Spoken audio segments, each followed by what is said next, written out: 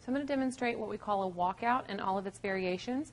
A walkout is a great exercise that we use for anterior core, but depending on what variation you use, it can also be an upper body pushing movement. It's really similar to what a lot of people call an inchworm. This is an exercise that I got from my business partner and good friend, Jim Laird. He's been using it for a long time, and we really like it for several reasons. But you're going to start with your feet a little wider than shoulder width apart. You're going to bend your knees and push back into your hips.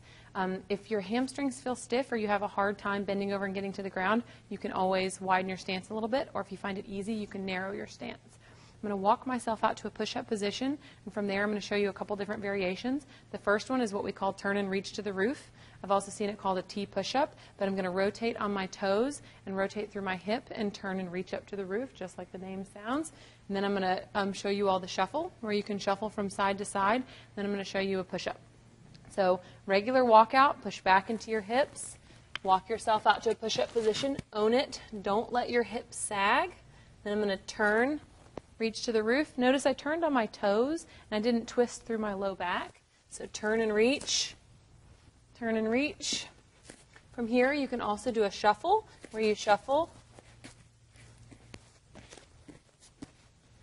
And you can shuffle as far or as long as you want. You can also do a push-up after a walkout. So shoulder blades together, drive your shoulder blades apart at the top, and don't sag. Then you can walk yourself back to the top of a walkout. Now don't feel like you need to do all those variations.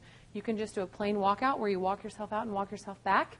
You can walk yourself out and shuffle side to side. You can shuffle as far or as long as you want. Obviously I can't do much because we're filming this. You can turn and reach to the roof. You can combine them if you want. You can turn and reach to the roof and then go into a push-up. So there's lots of different variations. You can also add a chain if you want to make it more difficult. Well, you couldn't really add a chain if you were doing the walkout portion, but if you're in a push-up position or just shuffling, you can always have someone put a chain on your back. So that's a walkout and all of its variations.